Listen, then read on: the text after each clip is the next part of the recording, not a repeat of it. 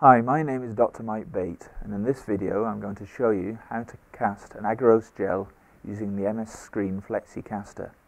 This technique is also applicable to other Flexicasters within the multi-sub range.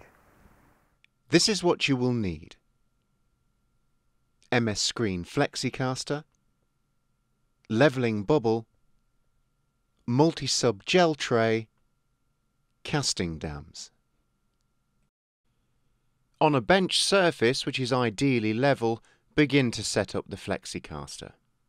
Place the leveling bubble in the centre of the Flexicaster.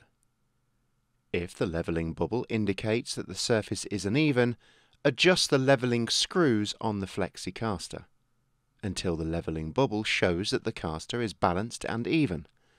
This is essential for pouring uniform gels, particularly long MS Screen gels. Align the silicone rubber dam against the fixed barrier at the top end of the Flexicaster. Insert the gel tray so that it fits evenly against the rubber dam and fixed barrier.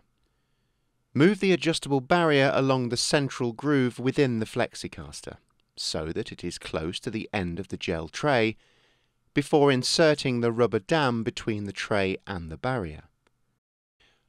Push in the barrier so that it fits snugly against the detachable rubber dam. Turn cams simultaneously in the same direction through 90 degrees, locking the barrier into position to form a leak-proof seal. The same procedure may be repeated for other sizes of gel tray within the multi-sub range.